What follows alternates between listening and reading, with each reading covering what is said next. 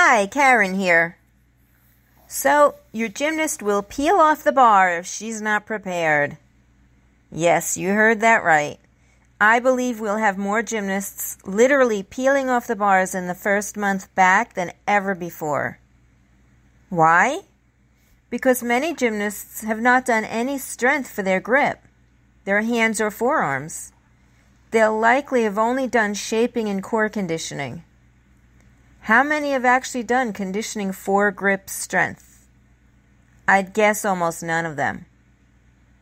It's not something that's stressed after a gymnast has been doing giants on the bars for a long time. Hanging on the bar daily builds that strength. But most gymnasts do not have a bar at home to hang from. So please keep in mind that a gymnast's life is literally in her hands when she's swinging on those bars. If they peel off during a giant, or any skill for that matter, they can cause serious injury or even death. Remember, the tensile force on the hands, the forearms, and the rest of the body during giants can be several times their body weight.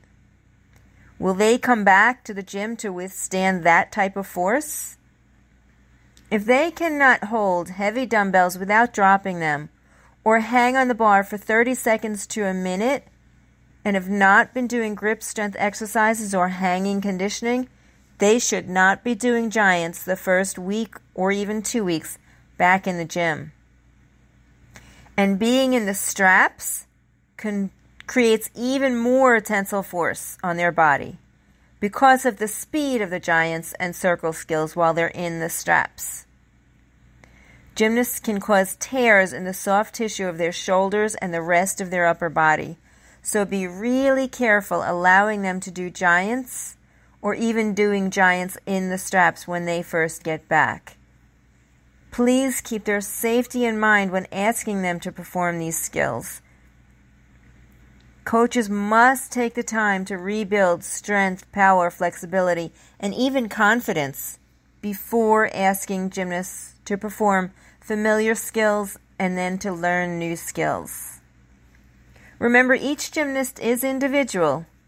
Some will take longer to regain what they may have lost, and others will come back well conditioned and ready to perform many skills. Ask your gymnasts what they've been doing at home to stay in shape. Watch their energy levels and evaluate their strength the first week so that they progress at a steady and safe pace. Many will try to do too much too soon, and we will see overuse injuries, more than in previous years. If you're not careful with this training, we will see those overuse injuries. So good luck on the return to your gym. Please stay safe in so many, I mean that on so many levels. Stay safe with your distancing. Stay safe with what you ask your gymnast to do when they return. And of course, let me know how I can help you.